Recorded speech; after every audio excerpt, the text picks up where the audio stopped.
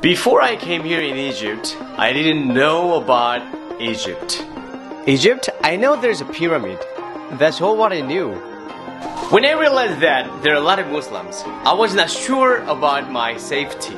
Because of this.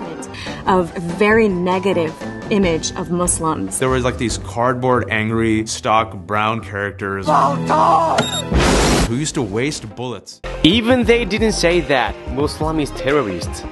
What they're showing is making me to think they are. I think Islam hates us. There's something there that there's a tremendous hatred there. There is an unbelievable hatred of us. It's true there are terrorists, but that cannot be the reason all of them are terrorists. Because it's like that. Let's make an example. US is a country has the highest gunshot cases. But we can't say, America, you are a murderer. We cannot say that because it's not right. A lot of my friends say to me, please don't go where Muslim is. You have to be really careful. Something like that. One of my friends said, Muslim is ISIS. You are wrong. It's not true. Since I met them, all the images of Muslims in my head have changed.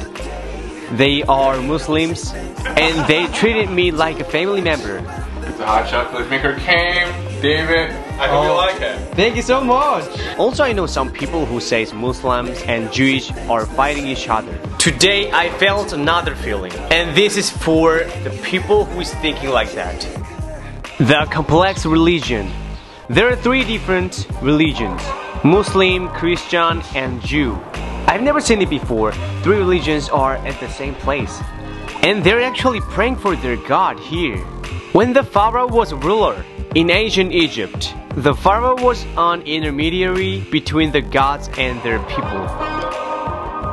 From that culture, they made this complex religion.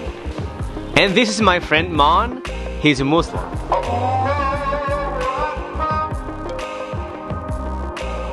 And this is my friend Ephraim. He is a Christian. And here I am, David. I don't have any religion. But still we are all friends. I learned how they are living together peacefully. And I learned they are so friendly. We are all friends. Let's do it together.